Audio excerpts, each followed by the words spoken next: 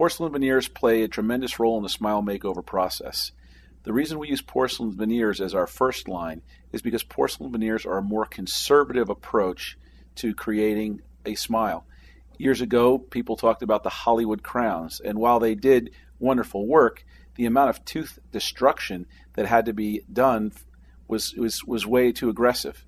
With porcelain veneers, we can shape and modify teeth much more conservatively to give a beautiful aesthetic result without doing so much tooth damage.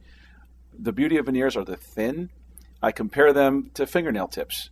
You wear a fingernail tip over your fingernail and you can go out and have a good time. Well, you could put a veneer over your teeth, the same type of thing. That's my easiest explanation of how a veneer works on a tooth. By reshaping and modifying and creating symmetry, that allows the teeth to have a beautiful look and a beautiful smile.